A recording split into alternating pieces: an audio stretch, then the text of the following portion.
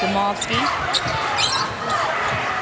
Both teams covering up really well, picking and choosing who they're going to defend hard, how they're going to help off, making it real difficult to get a clean look. It's good offense, but better defense. Yeah, great defense there from Kramer to knock it away from Kinzinger, who had good positioning inside. Should have went with the bowling pass, bounce pass, wouldn't have got intercepted possibly. Better off his right. Villarreal inside, he Still made it happen. Did a nice job playing off 2 feet, hesitated, let the defender get up. He was going to get a good look no matter what. Good patience by him. Arrowhead with a 4-point lead.